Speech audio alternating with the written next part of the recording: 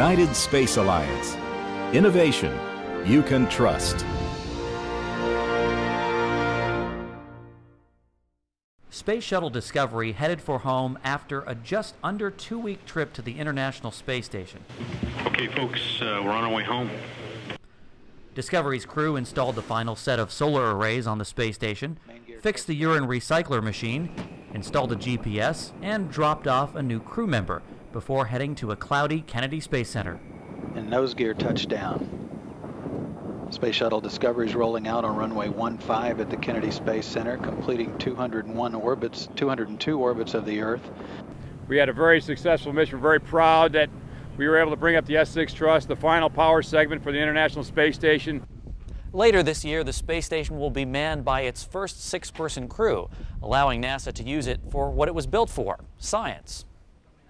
We got to start thinking now about how we're going to really utilize space station.